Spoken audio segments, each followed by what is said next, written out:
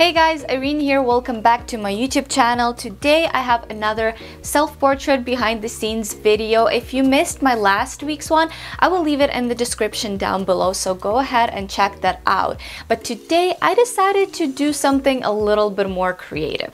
When I saw this picture on Instagram, I immediately got so inspired and I knew that I wanted to create something similar. Now this idea is definitely not new. Many photographers have been combining art in their photography and creating some really cool collage-like images. But I haven't seen many YouTube tutorials on how to achieve that look, so I decided to make one. So step number one, let's talk about the art that you're going to be using in your photography.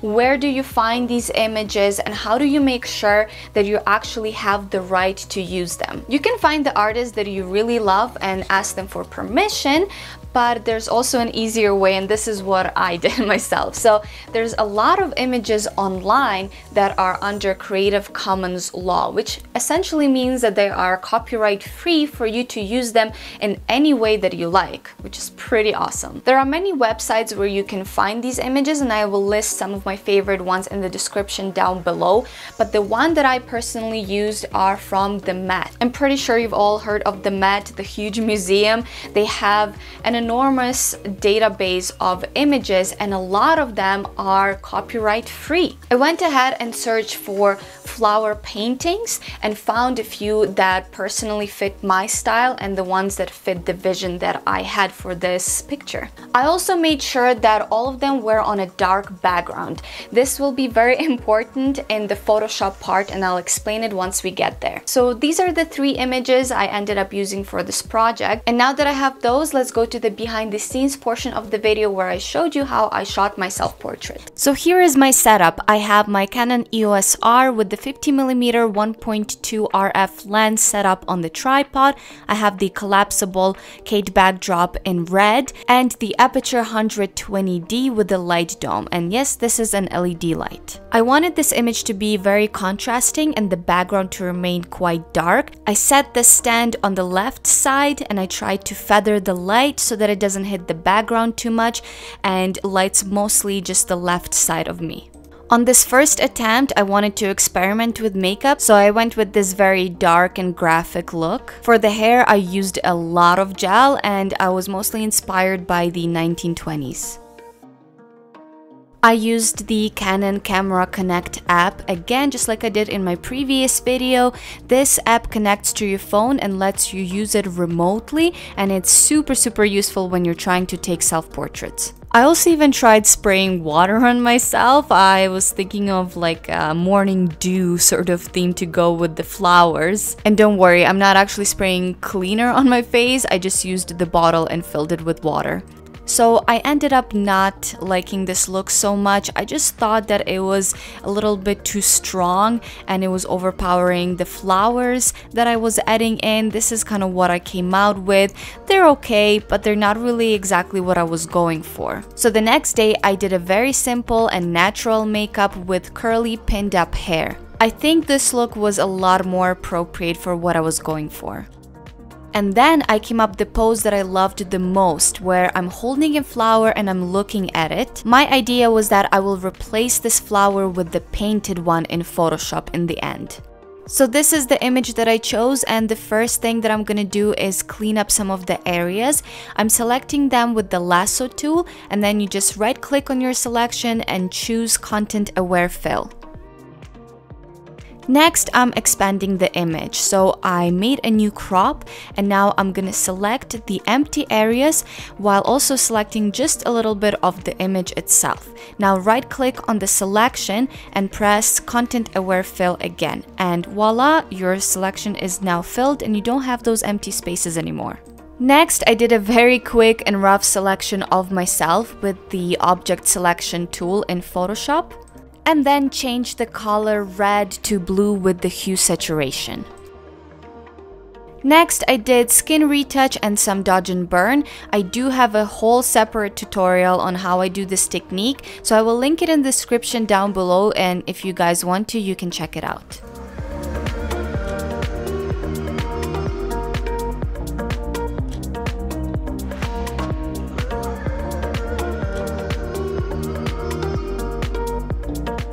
Alright, so here are some of the images that I'm going to be splicing. I think I'm mostly going to use this and this image because they have some similar flowers and just similar tones all together.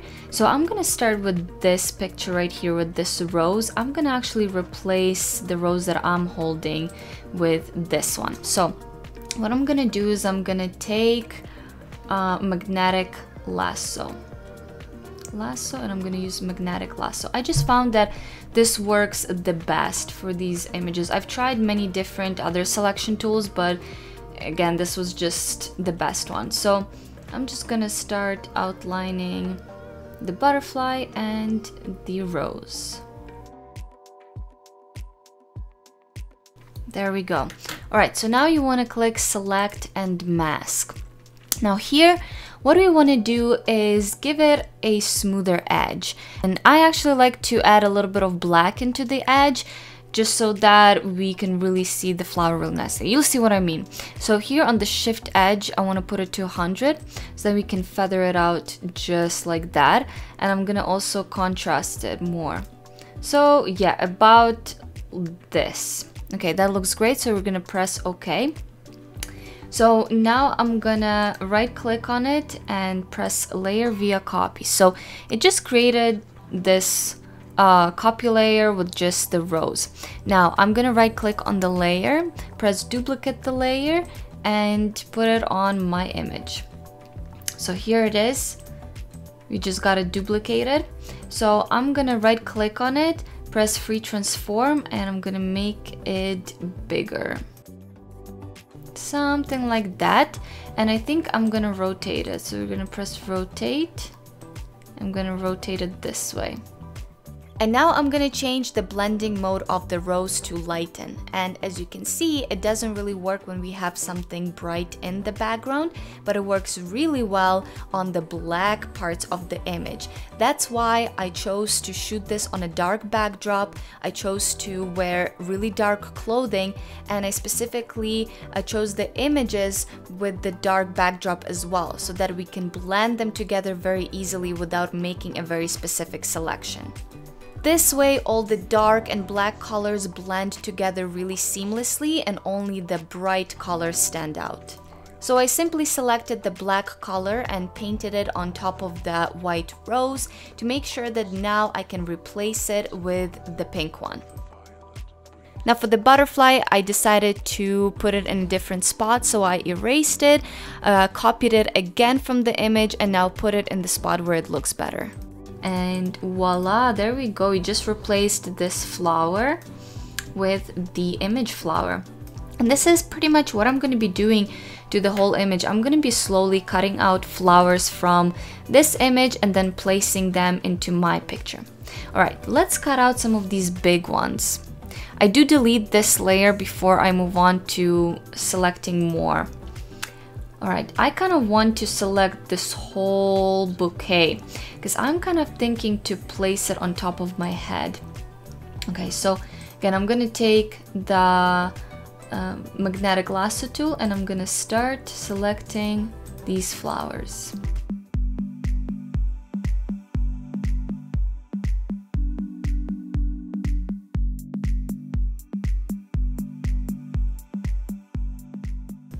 Alright, so again, I'm doing the same exact thing. I'm gonna feather out the edge and I'm just gonna contrast it to make it sharper on the edge there. And just gonna press OK. Right click, layer via copy, and then duplicate that layer onto my image. Alright, so here is the bouquet. So again, I'm gonna make it bigger. So I'm gonna free transform it, make it quite big.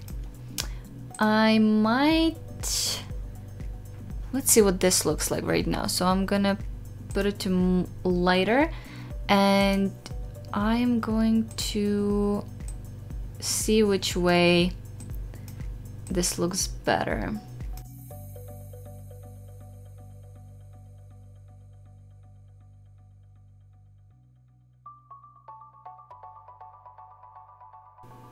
All right, I think this looks actually pretty good. Okay, So I'm gonna stop it here, but I don't really like how these flowers look coming out of my head. Let me see, let me zoom out. Actually, that's kind of cool. That's kind of cool the way it looks like that. Okay, you know what? I'm gonna leave it just like this. I think that actually, in the end, turned out pretty cool. I actually decided to replace the pink flower with this red one. I took it from this picture right here. And I'm just gonna clean out these edges. Alright, that looks great. And then the butterfly, I'm gonna move it right there. Yeah, I just think the red looks so much better. And I don't know, it's something about the light on the other one like didn't really fit. I also replaced the little pink flower with a more appropriate one. I think this red flower needs to be just a little bit brighter. So I'm gonna make it just a tad brighter over here with levels. I'm gonna now start adding a lot more flowers. I want to add tons of flowers over here in this dark corner, and maybe like some over here in the corners as well. I think I'm gonna go into this picture now, and I'm going to select a really big amount of flowers as well.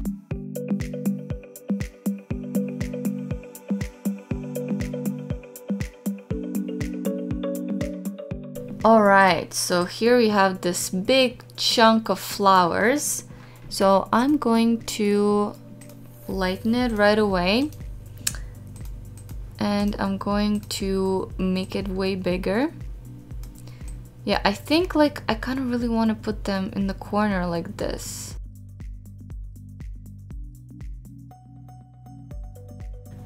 Sometimes if it's like too many flowers, it also doesn't look that great. So I'm just trying to play around here, see what looks best.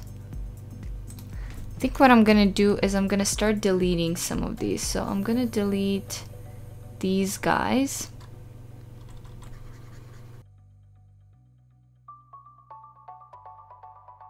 Kind of flip. Ooh.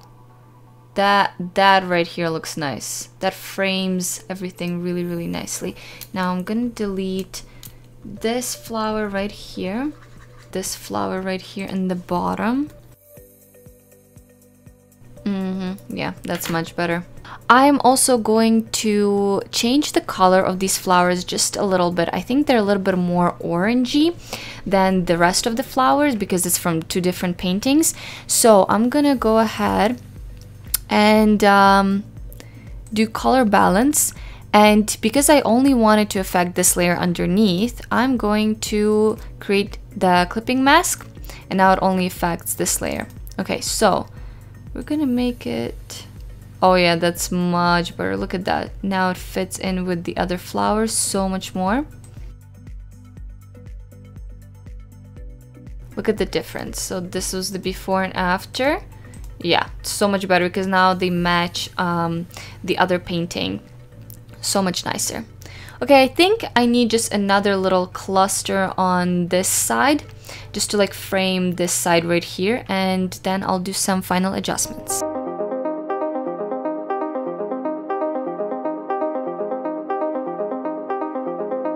Everywhere you go, light follows.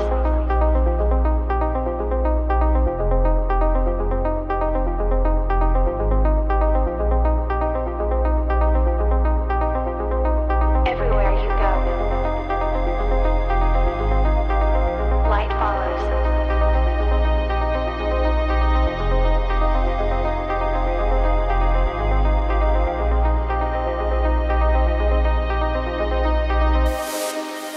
Light follows.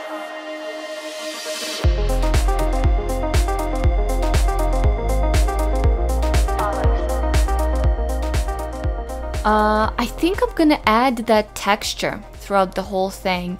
The texture from this picture right here, because I really like the way it looks. I think I'm gonna add it into my image just so that all of the flowers and the textures blend even better together. I already have a little bit of texture here, So what I'm gonna do is, again, going back to this image right here, and I'm gonna select the black, and piece by piece I'm gonna be putting it onto my image. So I'm just gonna get the lasso tool.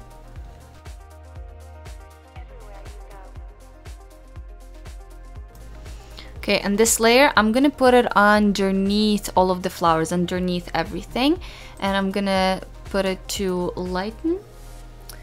And then I kind of even like how I added the border over here. Maybe I should add this border to the whole image. It actually looks pretty dope. I really like it. You know what? I'm gonna do that first. I actually kind of really like the way it looks. So I'm gonna take the border from this image and I'm gonna put it onto my picture. So I'm gonna just take this whole selection and then I'm going to duplicate the layer onto my image.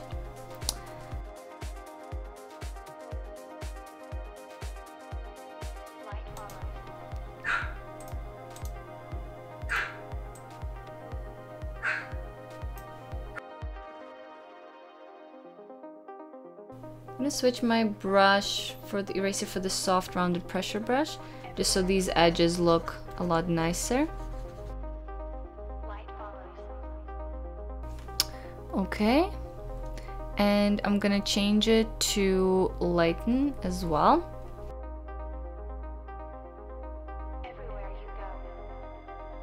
Oh, there we go. What do you guys think? Frame or no frame? I think the frame looks very cool. I really like it. Alright, so now that we have the frame, I'm gonna just continue adding more of that texture. Light follows.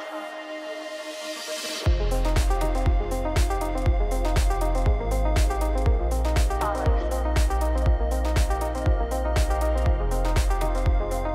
Everywhere you go. Alright, so we've added some of this texture everywhere, and I think that looks super nice. That just kind of pulls everything together even more. Finally, I'm gonna do some more color adjustments, some more dodge and burn, and I'll show you guys the final result.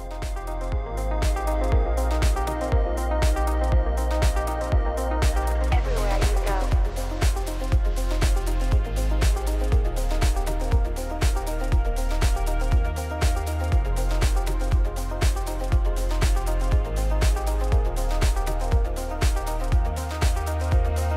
Everywhere you go.